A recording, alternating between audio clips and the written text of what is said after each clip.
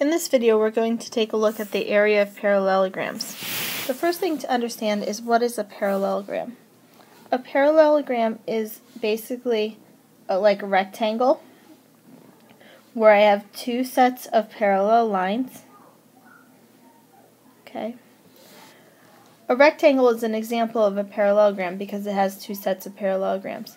Sometimes what happens is I picture taking this and pushing it over a little bit.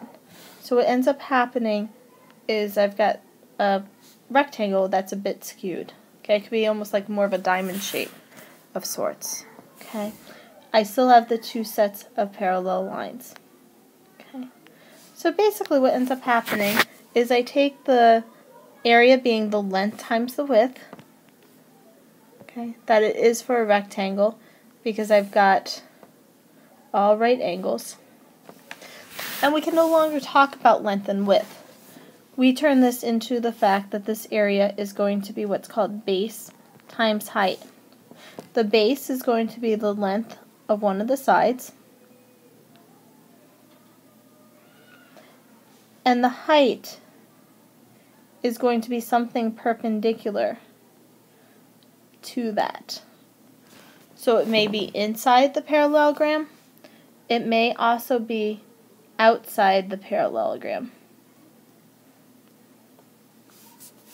Okay, but it has to meet at a right angle in order to be considered the height. So the height in this case is not going to be a side times a side, it's going to be the base times the perpendicular height. So what does this mean? If I look at an example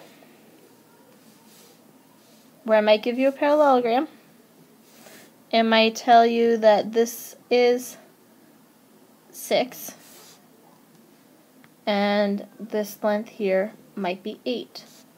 My area is given by the 6 times the 8, which would be in 48.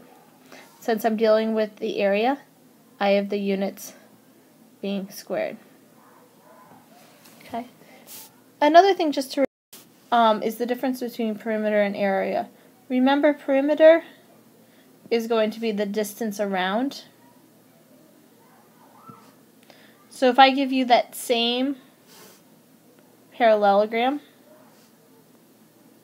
where this was 8, okay, I might tell you this is 6, and then the side is 7, and this might have been 6. The area was given by the 6 times the 8. Okay, the height has nothing to do with the perimeter. For this, I'm going to go here, which is going to be at a length of 8. I'm going to go up, which is going to be a length of 7. I'm going to go around here, which would be another distance of 8. Okay, because since these are parallel, they have to have the same distance. And then here and here have to be the same. So when I go back down, I'm going 7 more steps. So all combined is going to be 30, and it's going to be units. Okay, where this was units being squared. Okay, so this is how I figure out the perimeter, is I add up the sides. The area I'm always going to be multiplying.